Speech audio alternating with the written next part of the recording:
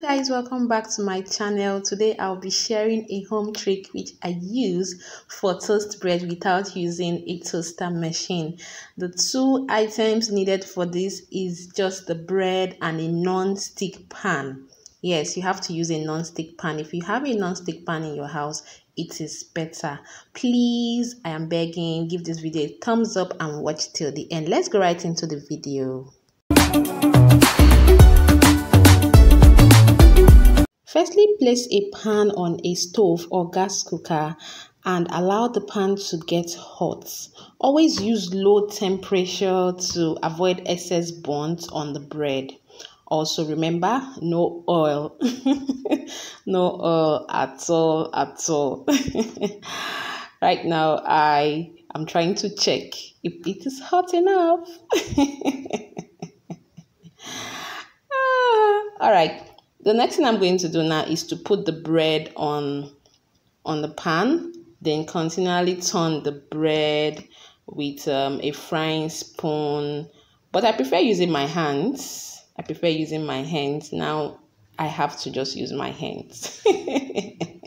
Okay, as you turn the bread, it begins to give you a brownish look.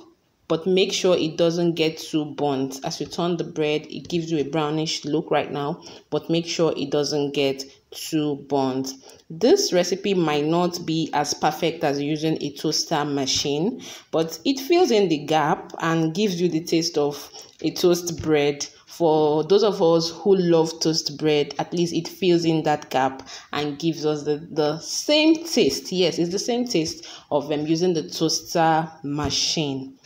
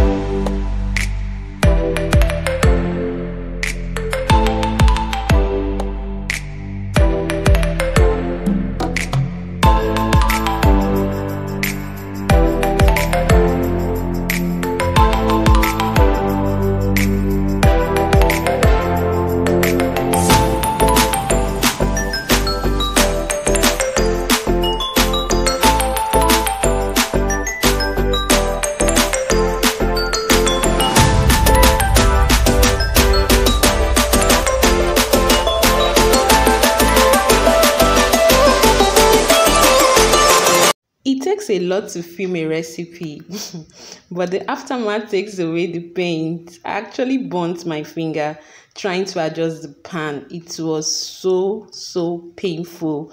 So guys, this is like the second batch and it is ready or almost ready. I don't know how you love your toast bread, but I love it a bit burnt and a bit crunchy.